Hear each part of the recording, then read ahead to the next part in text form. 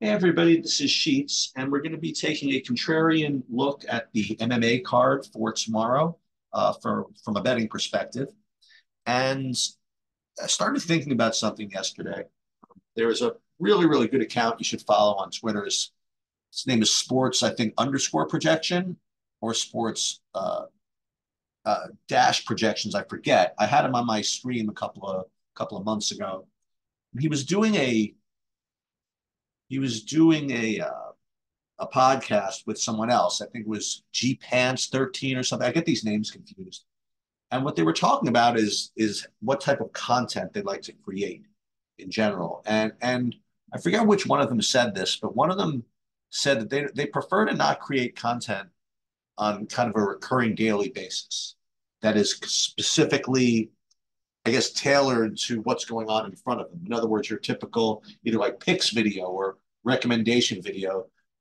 He was saying that he prefers to do kind of evergreen content, meaning that content that people could just go back to, that is very I don't want to say general because that has a connotation of being a little weak, but just more content that can apply to not what's just in front of you, but out there in the future. And I thought about that from the perspective of these videos. And I think what I'm really accomplishing here, if I'm doing my job, is sort of a blend, right? We're using a slate that's in front of us to teach lessons that I think should translate beyond this slate.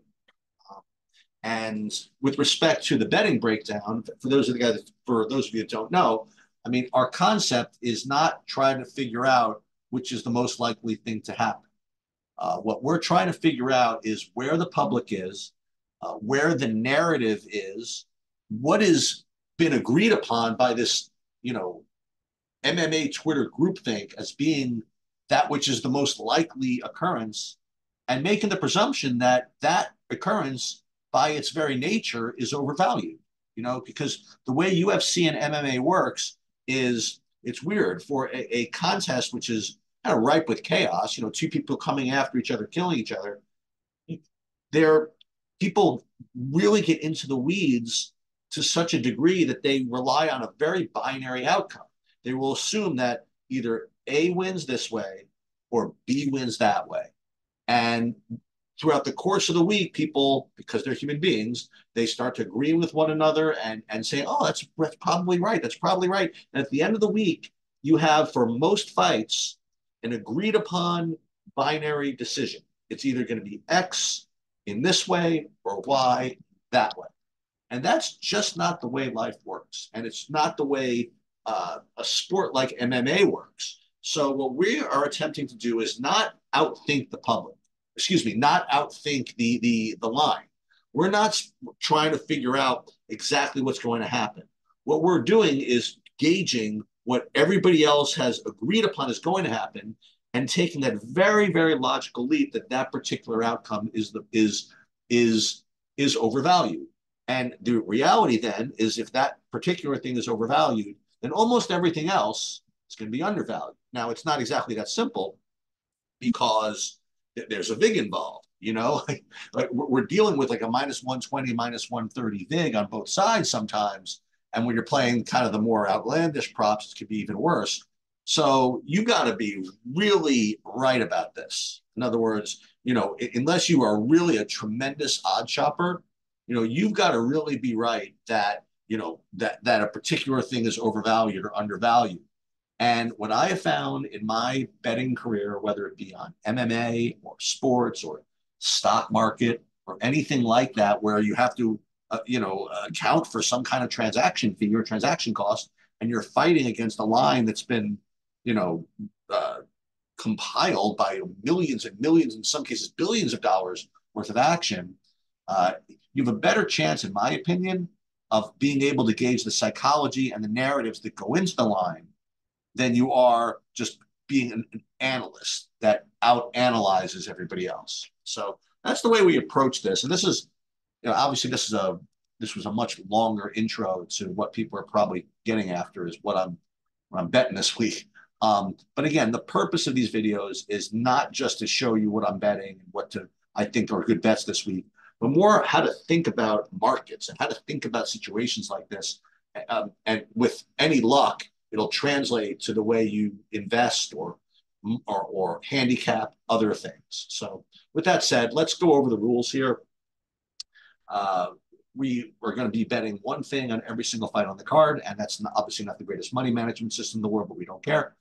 We are also going to be betting one unit on every fight on the card, and of course, that's not the greatest money management system in the world, and we don't care about that either. And again, for transparency, a unit for me is $180, and I do think it's healthy for content providers to be as transparent as possible with what they're betting. I know people like to talk in terms of units, both for privacy and also because, yes, the reality is some of you out there bet less than $180 a fight. Some of you bet more, so yes, it does mean something different to everybody. But I think it's important to know, what the actual money that's on the line is. The other rule is that there's a 13 fight card. So we are going to presume, since we're being contrarian, although that's not exactly the right presumption, but because we're being contrarian, that doesn't necessarily mean we're betting all underdogs, but we're going to presume for the fun of this that the first 12 fights we're going to lose. And in the main event, we always want to pick something then that will get all our money back. So we are going to promise that in the main event, we're going to bet you something that is going to be 12-1 or higher. Okay. And the other thing is you will see me put the bets in right now, presuming the Zoom lets me. If not, they will be put in just after I log off. Anyway, all right. So first fight of the night, we have Thomas Peterson versus Jamal Pogues. And one other thing I should mention is the reason why we wait till the end of the week to do this is because the more information I have on what everybody likes, the better, because I know what the narrative is and what there is to fade. So in this particular fight, we have Thomas Peterson against Jamal Pogues, sloppy heavyweight fight. And what people are pretty much in agreement with is that Thomas Peterson is going to be going for a lot of takedowns. He did that on the regional scene, and Jamal Pogues is not exactly the greatest with his takedown defense, although he's actually had a wrestling result as well. But Thomas Peterson, if he gets what he wants, he's going to take Pogues down and either submit him or get him to ground and pound. Essentially, that's basically Thomas Peterson's path to victory. So side A, right, is Peterson by sub, right? Or Peterson by KO, could be a ground and pound as well. But certainly Peterson by sub or by KO. And then the other side of this, you're getting the majority of the people that are playing Pogues, and you are getting some people playing Pogues, is that he's probably going to survive and win a striking-based battle or something like that. So the binary outcomes here is you're either supposed to be able to bet either Pogues by decision or Peterson by probably inside the distance or more specifically sub. But so what that means is that those are the things you're not allowed to bet.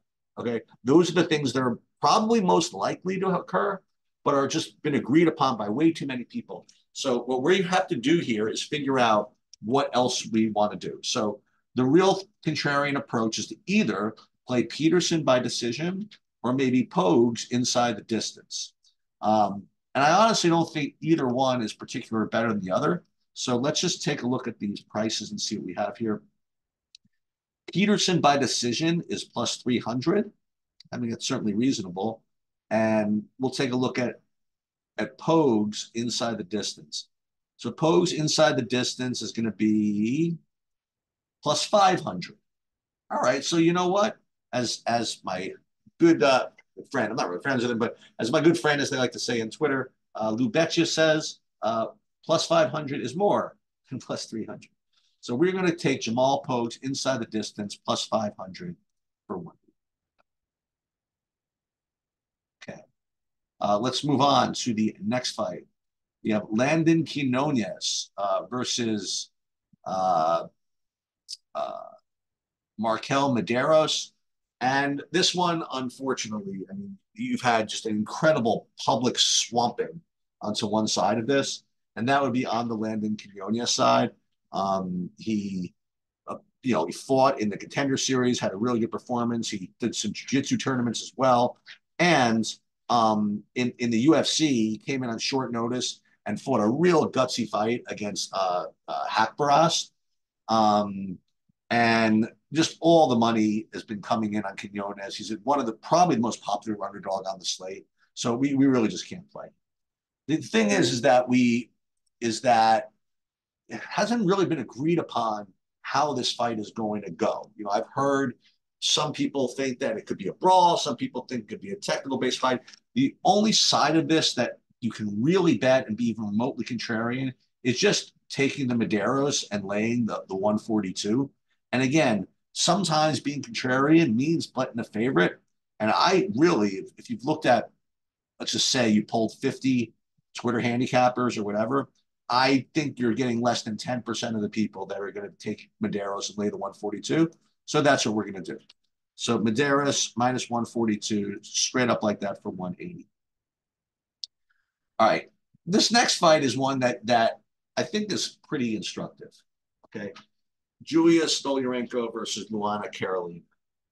So this is one of the most lopsided narrative Twitter sphere groupthink results I've seen in the UFC in a while. And this is the deal. Julia Stoliarenko, if she wins, is going to win in the first round by submission, period. And the reason for that is because, well, every one of her fights that she's won pretty much has been won in the first round by submission, specifically by armbar. So this is what has been agreed upon by the entire United States of America, the surrounding territories, and the entire Euro community as well. So what you cannot do, I promise you, in this fight, is play Stoliarenko by sub. It is just I can't promise you it's not going to happen because it's pretty likely to happen, but I do promise you that it is overvalued. You just can't bet it and be contrarian. You can't bet it and be getting a good price. It's just not possible. Everybody's agreeing that it's going to happen. Okay. And on the other side of the board here, interestingly, even though Carolina is like only plus 124, I haven't seen anybody take her. I mean, really. So there's only a couple of things you could do here. You could play Stoliarenko by decision, and that would be pretty cool. Or you could just play anything with Carolina. Now, if you were really nasty, you play Carolina inside the distance. But I don't think I have that in me. So let's take a look. Let's see Stoliarenko by decision. What does that look like? That's plus 450. I mean, that's a lot. Let's put it that way. Stoliarenko by decision is plus 450. That's pretty interesting. Or you could play probably Luana Carolina inside the distance plus like 1,000. Boy, oh boy. Part of me really wants to do that, by the way, to play Carolina inside the distance, but I just can't. I just don't see it. So for me, it's either going to be Carolina just plus the 124, or Stoliarenko by decision. Let's try to visualize. At the end of the fight, what's going to happen? You could be interviewing Julia Stoliarenko, and she could say, well, people told me I was a one-trick pony, that I could only win by armbar, but I proved that I can win a 3-round fight. That's possible. Or they could be interviewing Luana Carolina and say, yeah, I don't know why people keep doubting me. I just keep getting the job done, whatever it is. So we're going to actually go with that. So we're going to take Luana Carolina plus the 124 for 180. All right. But I think either of those are pretty good contrarian approaches. All right. Where are we? Jung Young Lee versus Blake Builder.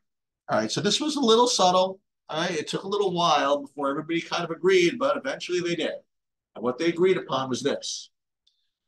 Blake Builder is there to be hit. Now, you're going to be throwing a whole bunch of platitudes at you. And this is what MMA is about. It's about platitudes and narratives. Builder is very hittable, but he's a dog.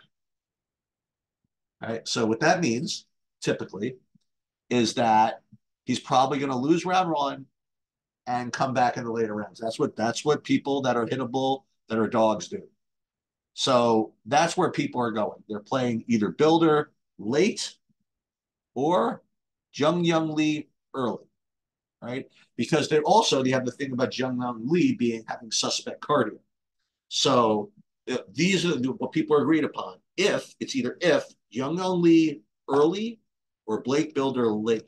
So those are the things you can't play. Right? What you can do, you can either, once again, you can play Jung Young Lee maybe by decision, or maybe Blake Builder early. So let's take a look and see what that looks like. The thing is, if you play Blake Builder just inside the distance, then you're getting a little bit of that round two, round three vig that people are kind of playing. The only way you can really play Blake Builder inside is literally play him round one. Okay. That's going to be really, really dirty. If you can actually pull that off, it's probably going to be 10-1 odds, but we'll pull that up in a minute. Or you can play Jung Young Lee by decision, right? Because Blake Builder's got that dog in him, and Jung Young Lee with the bad cardio. So let's take a look and see what these are. Jung Young Lee plus 275, or you could play Blake Builder in round one. Wow. At plus 650. Boy. I think either of those are pretty good, honestly. Blake Builder round one plus 650. Who's playing that? I don't think anybody's playing either of the sides I just mentioned, so I really don't know which one to tell you. Because the Blake Builder one just feels like so uncomfortable, we'll go with that one. Okay, Blake Builder round one plus 650. That has no chance. Slow starter, there to be hit, but we'll see. So Blake Builder round one plus 650. All right, moving on. We have Themba Gorimbo versus Pete Rodriguez. Easy, extremely easy to handicap. Themba Gorimbo, big time grappler, and Pete Rodriguez, not exactly great with the grappling defense, but Pete Rodriguez does have a first round KO. So Pete Rodriguez, first, I have heard both sides of this mentioned. Okay. And the idea is that Pete Rodriguez, if he wins, it's going to be a first round KO, or he's just going to get taken down, and that'll be the end of it. And Themba Gorimbo, him by sub, certainly makes a lot of sense. Okay. So those are the things you just can't play. So Gorimbo by sub is going to be overvalued. And Pete Rodriguez, believe it or not, by KO is also going to be overvalued. So the only thing you could actually attack here is you could play Gorimbo by decision, or Rodriguez by decision, actually, or you could play Gorimbo by KO if you wanted to try that, but I just don't see that as a path. So let's take a look at some of these odds. First of all, Pete Rodriguez by decision is going to be 1,000,000-1. Let's take a look at it. That's going to be plus 14-1.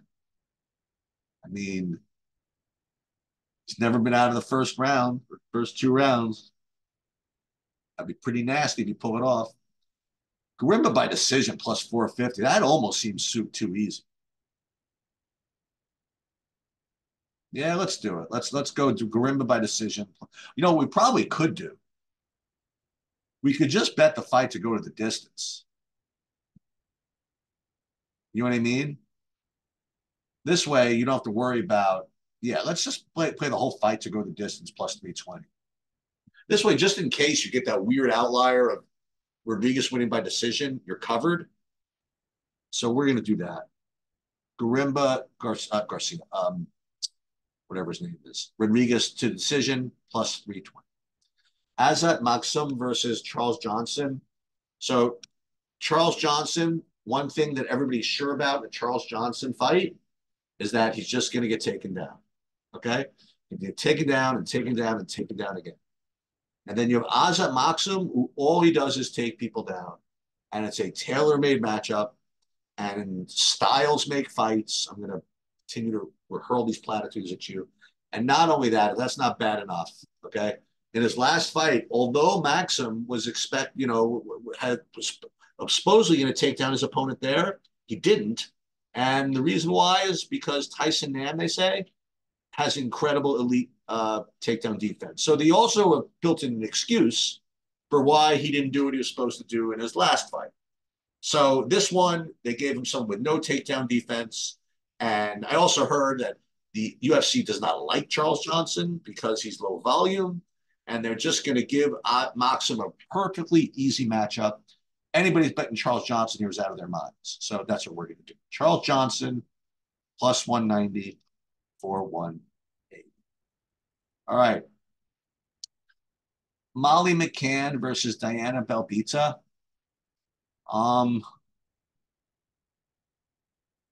This is tough. You know, they fought each other before, and Molly McCann beat her 30-25.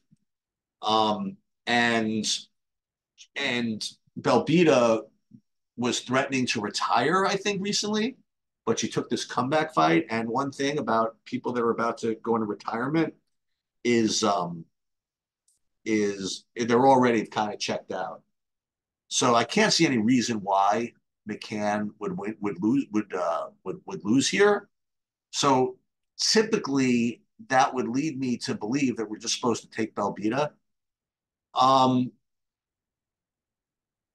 But there's another thing going on here. There's also the public that doesn't really like Molly McCann too much anymore. She just got finished twice in a row by Stoliarenko and by Blanchfield. And I don't know. This one is actually really tough. One thing I have heard is that Molly McCann may not be able to finish her. But this is really, really nasty. And we're really going to be throwing money away with this one. But we're just going to for lack of anything else, we're just going to take Belbita plus whatever, 300. Is that what it is?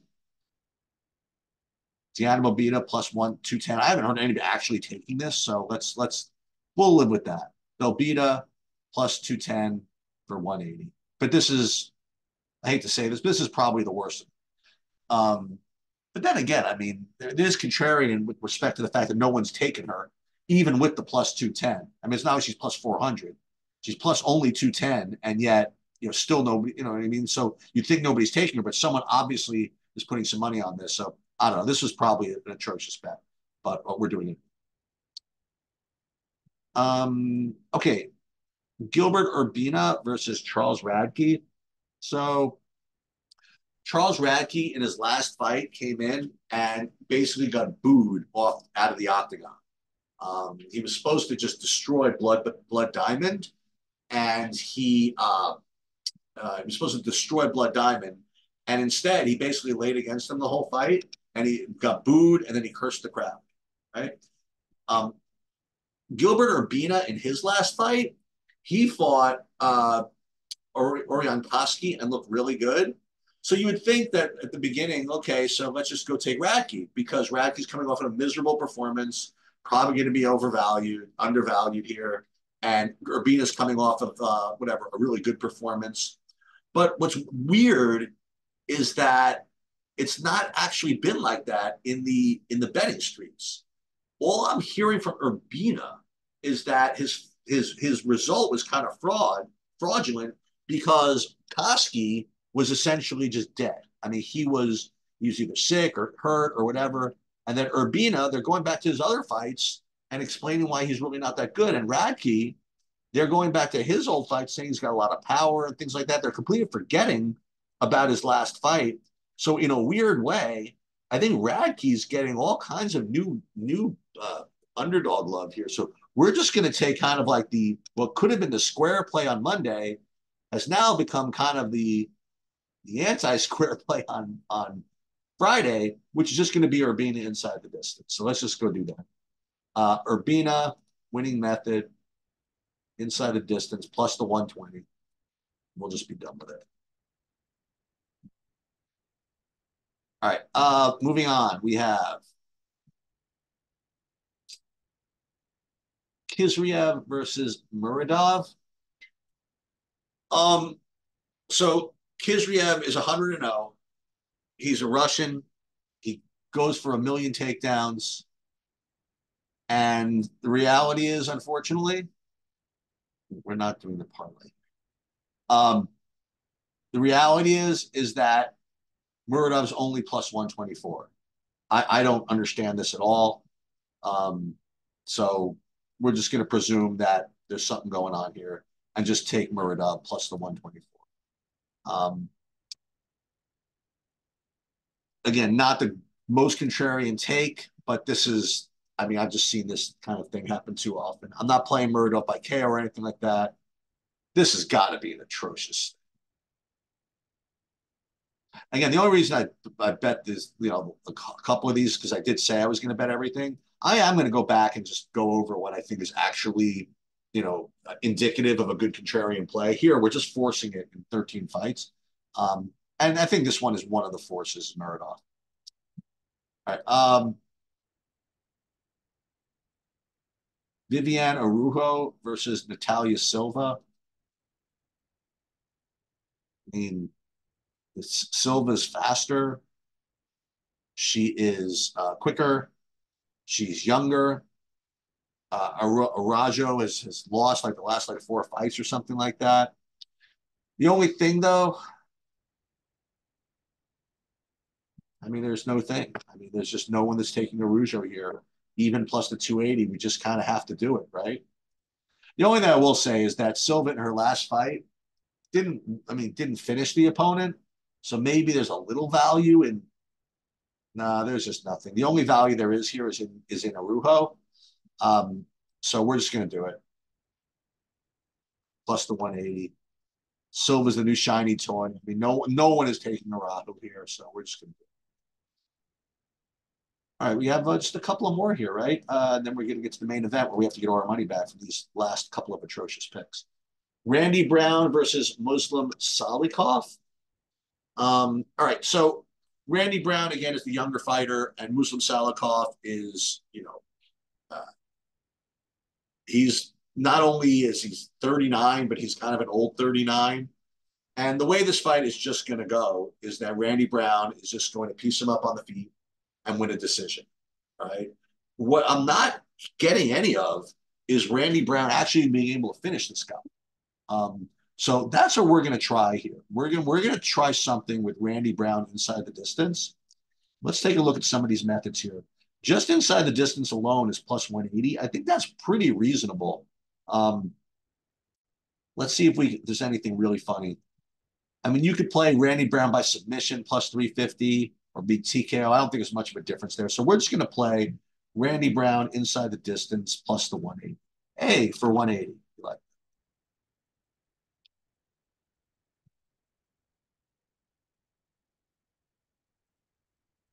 all right, we have Renato Moicano versus Drew Dober. This is, again, like a fight which everybody is in agreement of what's going to happen here. Moicano is going to be able to dominate on the ground. So he's going to try to get Dober to the ground and submit him. Okay. So he's either going to get that done, or at the very worst, it's going to go to, maybe to a decision, but very unlikely. And Drew Dober, if he gets the win, it's going to be by KO. So what can you not bet?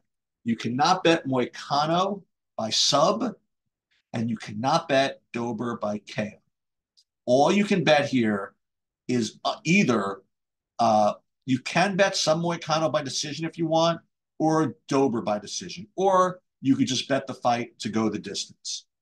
So let's just take a look at those odds. All right, fight to go to the distance would be, where is that? Fight lines? No, just popular. It would be, just to go the distance. Go the distance plus 250.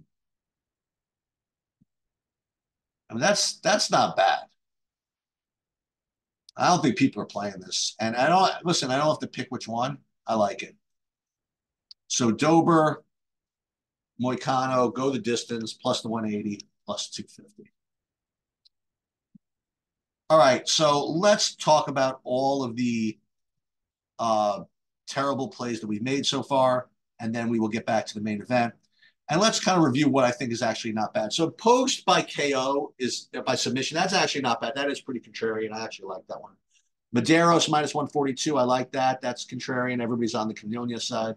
Carolina plus 124. I like that one as well. Build around one. That's pretty neat. I like that one as well. Garimbo Rodriguez. That's not bad. Charles Johnson. I like this one. The plus the 190. No one's expecting this. Delbita feels like a force, honestly. Urbina inside. I like that one. Murada feels like a force. Arahu, I guess, feels like a force.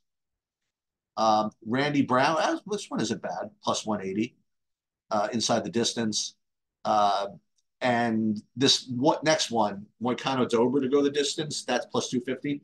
That's contrarian as well. Now, I didn't mean that I liked them as far as their ability to come in. All these things are obviously atrocious plays because they're the least likely thing to happen. Okay. So we are going to have to try something in this last fight to try to get our money back. And the good thing is that the bad thing is it's going to be tough to find something that's 13-1. But the good thing is that everybody's pretty clear about what's going to happen, right? Most of the finish upside is going to be with Delice. He's much more dangerous.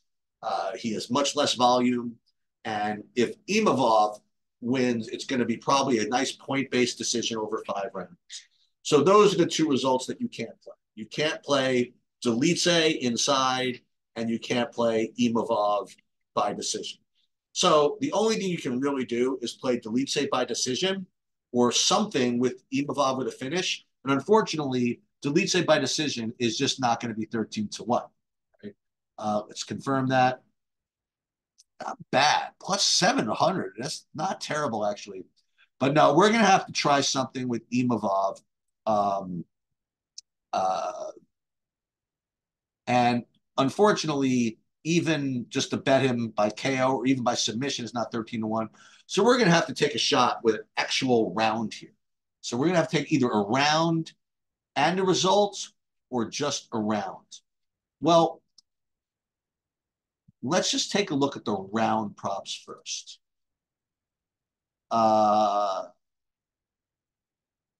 So any of these late ones are going to work. So Imavov round 4, I think that's pretty reasonable. I think that makes sense. Or the other thing I could do is I could play him earlier by submission. Hopefully maybe he goes for the takedown and gets a submission. Let's see what that looks like. Winning method. Imavov by submission. I want the actual round here, actually. Where is it? Fight props? Round props? I had it. Let's see. Oh, there it is. So Imavov by, well, TKO round. This isn't bad. TKO or KO in round 3. That's not terrible. How about Imavov by submission in round 2 at plus 2,200?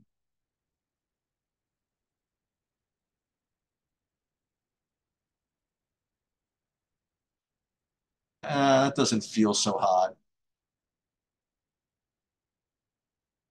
I think we're just going to go back to that round prop. Imavov round 4 plus 1,400. All right, I think this can make some sense. So, again, it's important to know what we've accomplished here. We haven't really broken down the fights, and we haven't really made predictions on what we think is going to happen. We didn't really even bet anything that we think is likely to happen. All we did was X out those bets that are just hopelessly overvalued and then pick something that at least seemed reasonable enough with the presumption that you're getting decent value over here. So there you go. 180 times 13. We're going to accept the odds changes. Let's see. I know they can't be parlayed. I don't want to parlay. 13 bets for 23.40. Let's see if I can play this right now. going to make me log off first. Okay, that'll do it. I know this was kind of all over the place today, but hopefully you got my point. And listen, if you tail any of this, again, I don't even encourage you to do that. It's just hopefully you learn at least the process of how to analyze markets. Hopefully that helps, and have fun.